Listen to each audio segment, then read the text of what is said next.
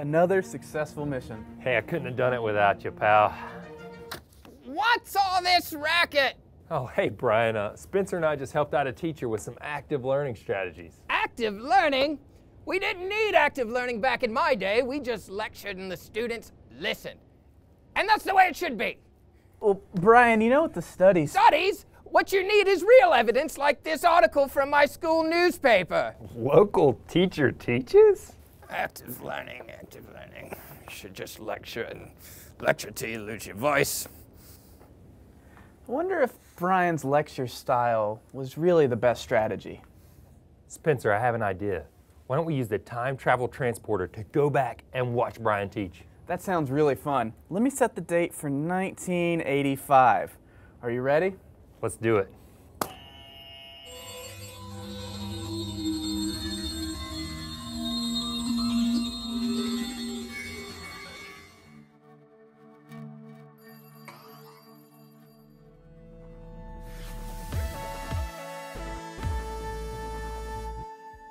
Welcome to Launch Your Classroom. I'm Kyle Pope. What was your favorite class when you were a student? Not your favorite subject, but your favorite class. I loved the topic of world history, but the most exciting class for me was biology. Why? Because instead of passively listening to a long lecture or completing a worksheet, I got to interact with the lesson through experiments. Now, it's been a while since I was a pupil, but students today still need to be engaged in order to maximize their learning. Perhaps even more so as we now live in a world where entertainment is readily available on many devices. A lecture alone will simply no longer keep their attention. So as teachers, we must adapt and be willing to use active learning strategies to turn our students into eager participants who are invested in the learning material. Today on Launch Your Classroom, we're going to take a look at engaging your students through interaction. Let's get right to our first active learning strategy, polling. One of the easiest ways to get your students quickly interacting with your lesson is through the use of polling. At its core, a poll allows every student to come up with a response instead of only one or two getting the opportunity. There are many ways to conduct a poll and many reasons to do so.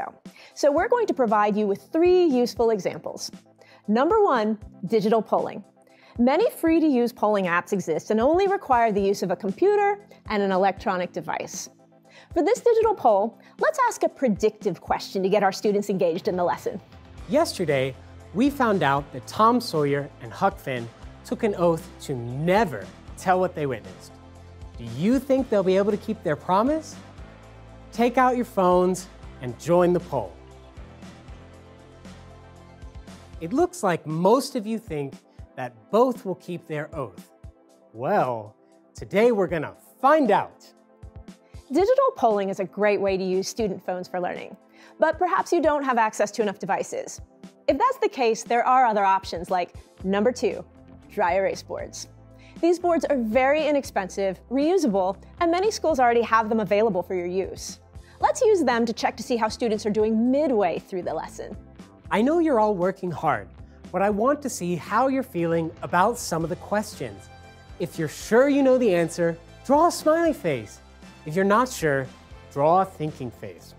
Okay, question 1. Great! All smiley faces.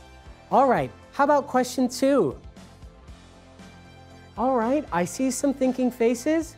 No problem, that is a tough question. Let's work through it together. Dry erase boards provide an easy method for the teacher to take a poll for immediate feedback. But perhaps you don't have dry erase boards readily available. If that's the issue, there's always number 3, voting with your feet. You don't need any materials for this poll, and it's very easy to do, even with little planning. In this example, we want to get our students thinking critically about the material. Okay, let's take a quick class poll. Who do you believe was more responsible for the Trojan War? Paris or Menelaus? If you think Paris, go to this side of the room. If you think Menelaus, go to that side of the room. And go! Getting students up and moving is an excellent way to get students re-engaged and thinking about your curriculum topic.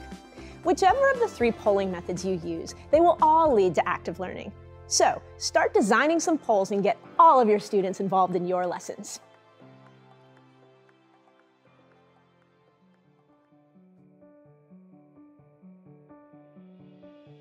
One of the biggest questions veteran teachers ask about active learning is, why should we do it? After all, it's easy to lecture. Worksheets are uncomplicated. Traditional teaching methods are comfortable. Sure, student engagement is important, but does it really merit a complete change in the way that students access the material? Simply put, yes it does. The research on active learning proves its effectiveness. Let's take a look at some of the studies. In a 2014 article published by the Proceedings of the National Academy of Sciences, it was found that students who were given a traditional lecture had an approximate 65% pass rate on assessments, whereas students who were taught using active learning strategies had an approximate 80% pass rate on the same assessments, a 15% difference. In a class of 30, that's 4 or 5 more students who would be able to pass your class. Not only does active learning have an impact on each student, but also has shown that it is particularly effective for increasing the academic performance for diverse groups in your classroom. A 2011 article published in Science showed that students were able to close the achievement gap with their peers by nearly 50% with the inclusion of active learning strategies. In addition, multiple other studies have found that using those same strategies, especially in science class, completely eliminates the achievement gap between male and female students. The research on this topic points to one conclusion: active learning is highly effective. It will increase your students' pass rates and create an environment that benefits all of your learners. So, take a step away from exclusively using the traditional methods and move toward active learning. We'll back your decision, and so will the science.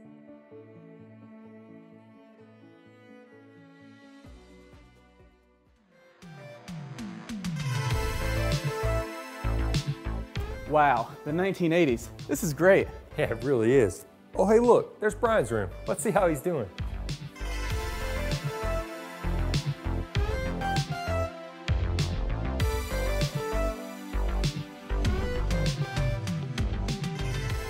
It looks like Brian's long lecture style wasn't as effective as he thought.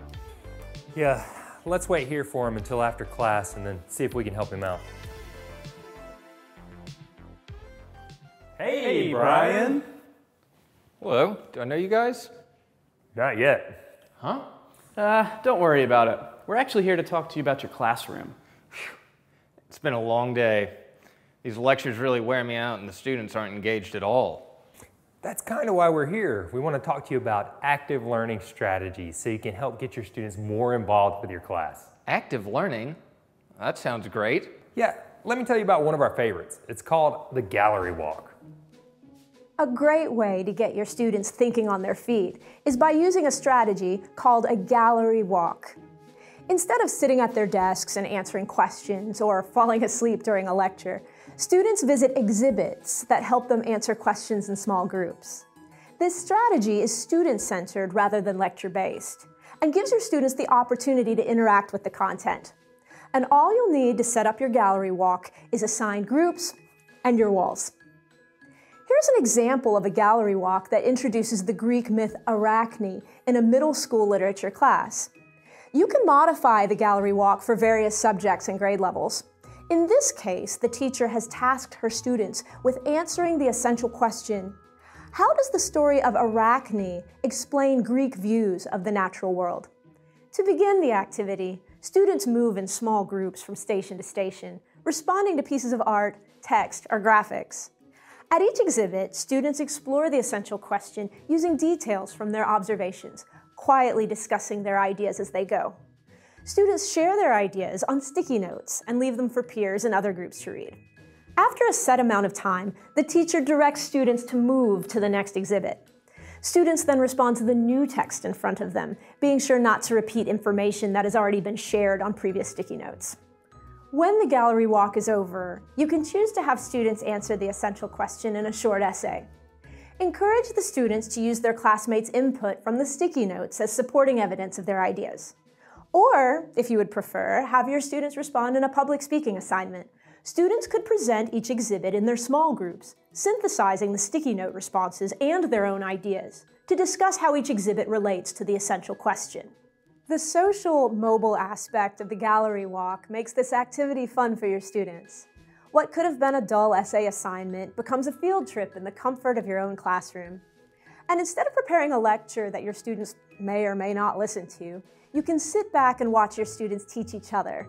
Now that's student-centered learning.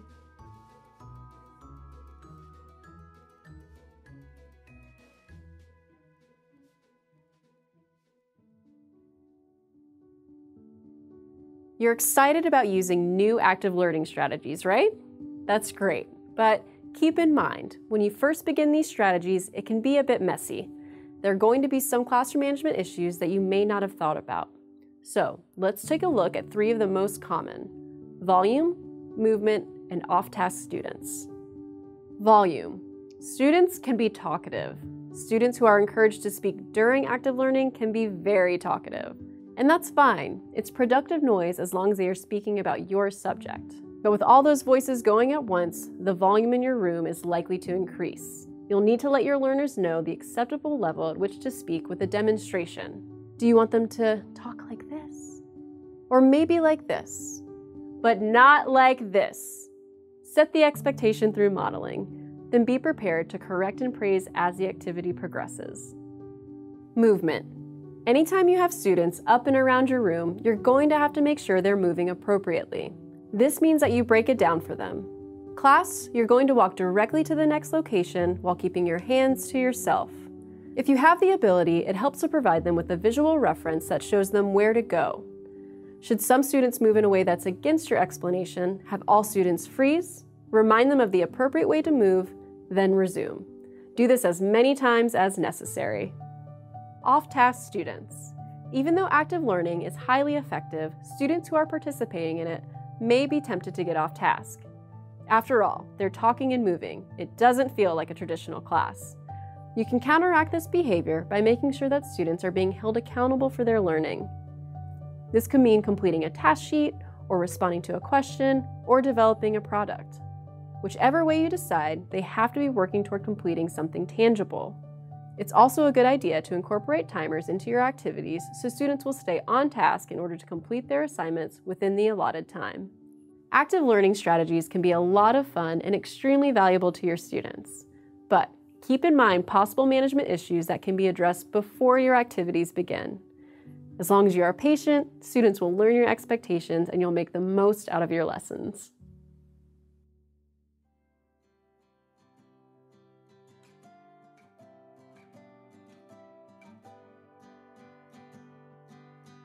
Active learning strategies are proven to enhance student engagement, increase assessment scores, and decrease achievement gaps in learning due to background and gender.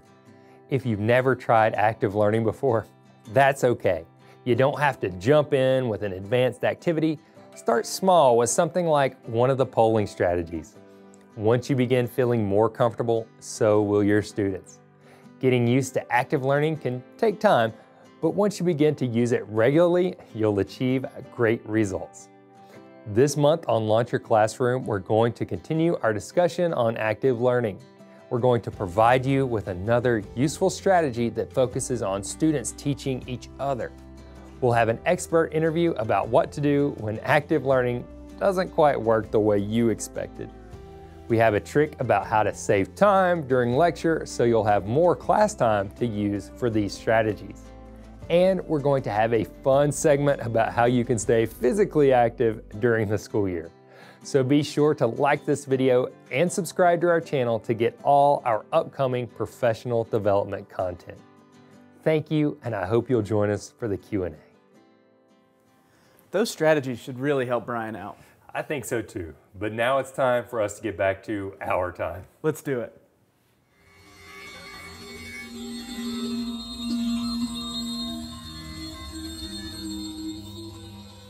It looks like everything's where we left it. Yeah, I wonder if, Brian? Hey guys. You look so young.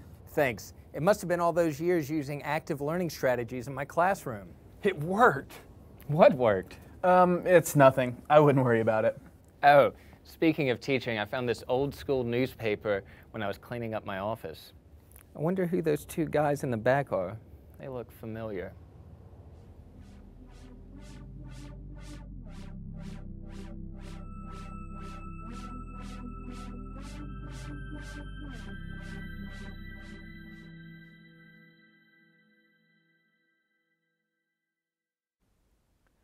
All right, thanks for watching and for the great questions we've been getting in the chat and through our professional development channels.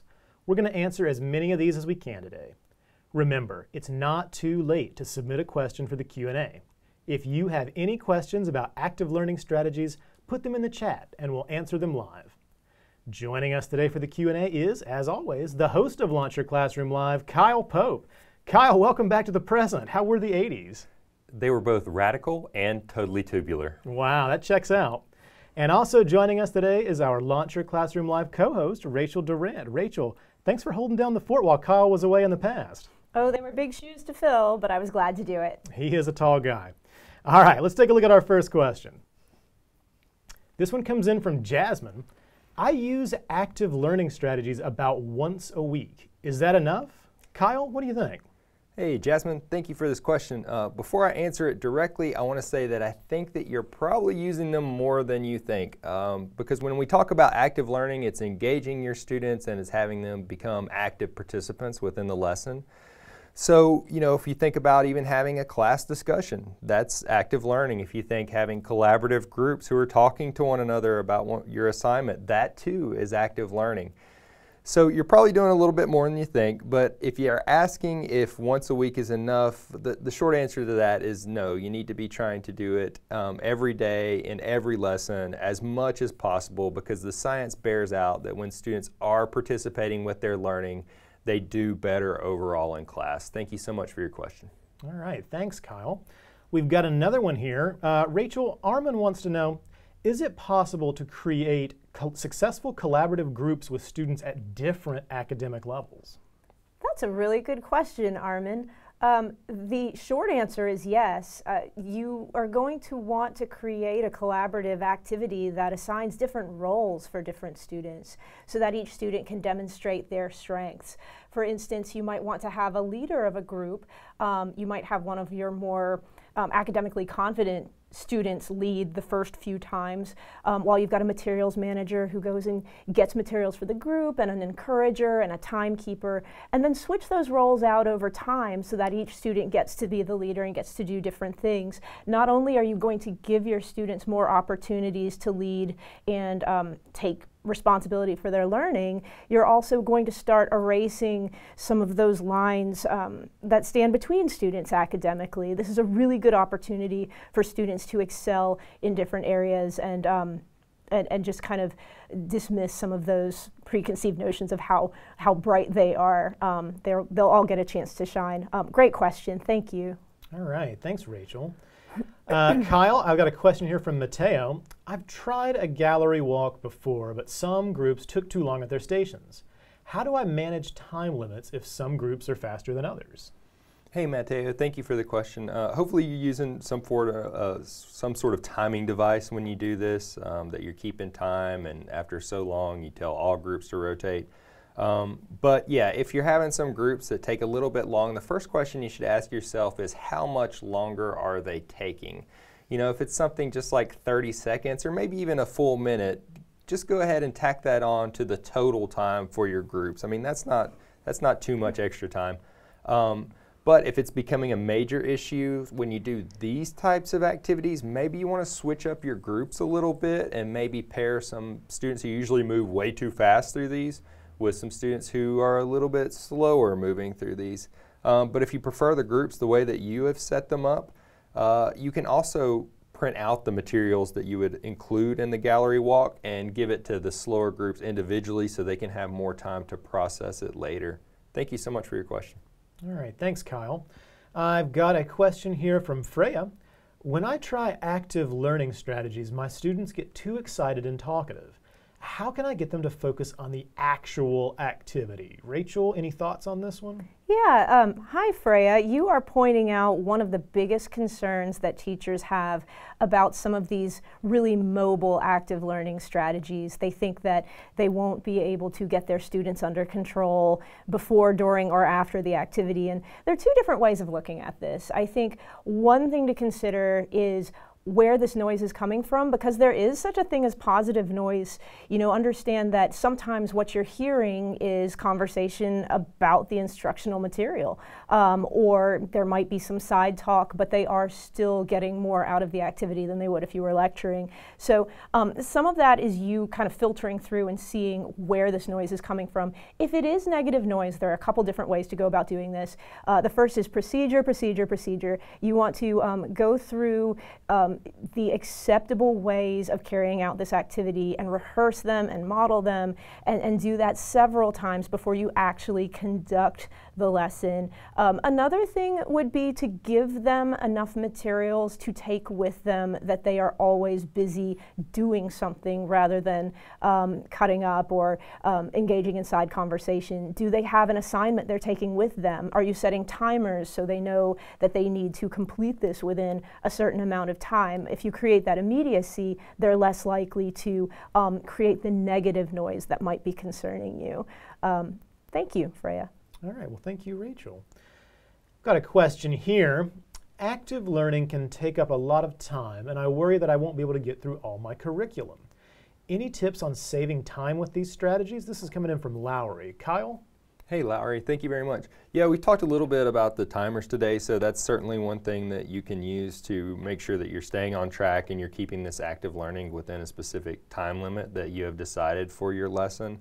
Another one is just being very selective with what types of active learning you choose. In the episode earlier, we talked about polling, for example. Polling takes very little time at all to just quickly ask your class, a question, have them vote on it, find out their answer, maybe 10, 15 seconds at the most.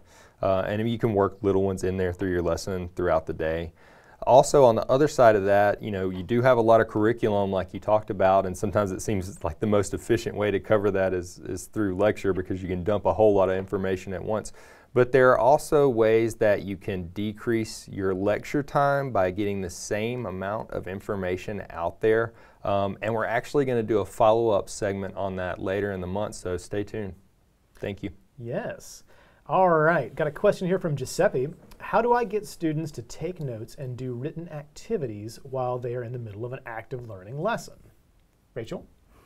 Good question, Giuseppe. I think that one way to do this would be to set up tables.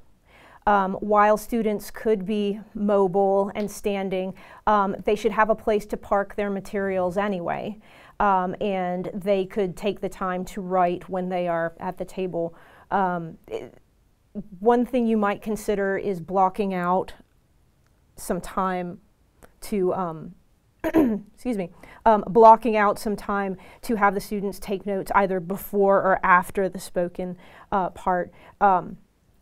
A third thing to consider would be to give them an opportunity to take notes before the actual active learning and after, so that that's not one more thing that they're negotiating. If you have a one-to-one classroom, you might consider letting them take their laptops or Chromebooks with them, and then they can collaborate with those at tables as you go along. Thank you, Giuseppe. Okay, I've got another question here, more of a comment actually, from Evelyn. It would be great to have some sample strategies based on the development of speaking skills. Do you guys have any suggestions for Evelyn for something like this? Anything that she could incorporate into her classroom to work on developing speaking skills? Yeah, we've been looking at this a little bit lately and with technology, and we've talked about how you can get your students to use technology to record themselves practicing speeches. They can be done through like voice memos on the phone, which are pretty readily available on major phones. But you can also download apps for like iPads and stuff like that if you have them in the classroom. Students can record those alone by themselves with very little pressure, and get used to doing that before they get in front of other students. Speaking skills, they can also send those voice notes and memos to you on email, so you can take your time and go through them and give them some pointers and tips that are individualized towards their own specific speaking skills. Rachel, did you have anything you wanted to add to that? Yeah, I would add that we should never underestimate the power of a good think, pair, share. You can have students work on something independently and then bounce their ideas off of a partner they trust, and then they can share their ideas with the whole class. They build their confidence slowly, thinking through their ideas first, testing them out on somebody they trust, and then speaking to the entire class. It's a great way to work on your speaking skills and your diction. All right, well, thanks, guys. I hope that helps, Evelyn. We've got one more question here today. This one comes in from Zlata. Polling is a good way to check in with students, but not all of my students have phones, and I don't have enough dry erase boards. What should I do? Kyle, what should Zlata do? Hey, Zlata, yeah, thank you for this question. So I love that you're thinking about polling. Polling is absolutely great. If they don't have enough resources, then they can always share them. Now, I wouldn't say share phones, that could cause an argument.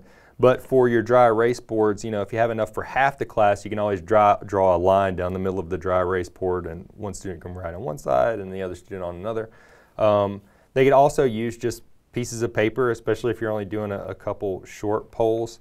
The classic, very traditional poll was how many students have done this, raise your hand. That's still a possibility, although it's not the most engaging. But you can come up with hand signals and that types of things to make it a little better, be it a thumbs up or holding up 1 or 2, depending on if it's a yes or no or something like that, to get a quick poll in your class when you have limited or no resources. So thank you so much for your question. All right, thanks, Kyle. All right, everyone, that's all the questions we have time for today. Launch Your Classroom Live will return on December the 6th with a brand new episode, Reflective Teaching Practices. But that's not all. LYC will be releasing new content every Friday. So check back on November 8th for an engaging activity you can use with your own students. On November the 15th for another installment of our Ask an Educator interview series. On November 22nd for tips on using guided notes. And on November 29th for some wellness tips on staying active as a teacher. And today, Friday, November the 1st only, the entire Launch Your Classroom series is available to download free from Amazon.com.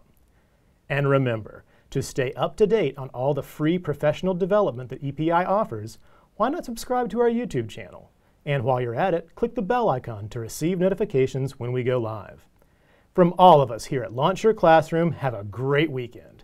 Take care, and we'll see you next time.